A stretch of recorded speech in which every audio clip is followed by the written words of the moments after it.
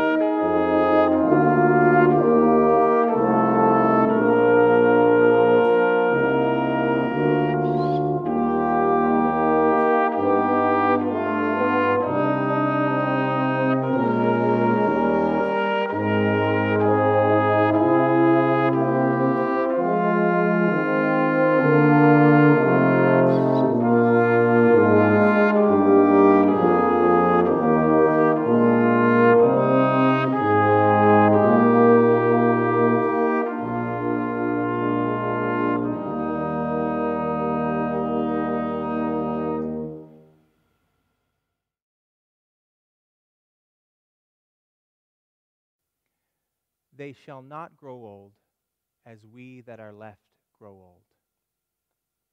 Age shall not weary them, nor the years condemn. At the going down of the sun and in the morning, we will remember them, lest we forget.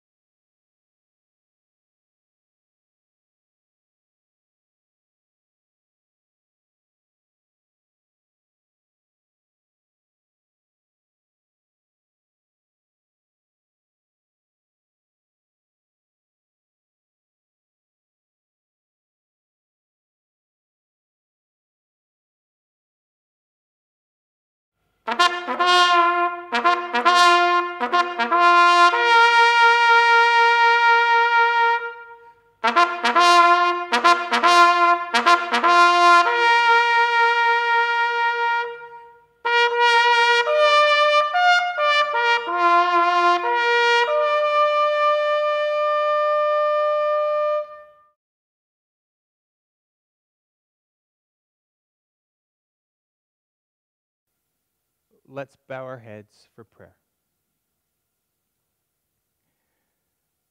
Loving Father, we gather to remember the sacrifices made by the original ANZACs and by countless others in times of war and peace. We recognize before you the courage, determination, and commitment of those who have fought for our country, seeking justice and peace for all. We pray for those who have survived conflict, especially those who carry the scars of war in their minds and bodies. Be with them. Strengthen them. We remember those, mainly women and children, that suffered and continue to suffer just because they happen to be in a conflict zone. May they know your overwhelming peace. Be with the heartbroken, the spouses, parents, family, and friends who endure the grief of knowing their loved ones will never return. Bring them comfort, we pray. We grieve for those who were so destroyed by what they experienced in service of their country that they have found no other option but to end their lives, rather than to continue to struggle with the deep pain they carried. Be with those that loved them, those left behind shattered by their death. May they, through your Holy Spirit, know your grace, comfort, and peace. We also pray for those that struggle with their service, be that in the past or the present. Be with them today. Give to us the strength and assurance that we can walk alongside those who are struggling and offer them reassurance and hope in our actions and in our words. We pray this in the loving name of Jesus. Amen.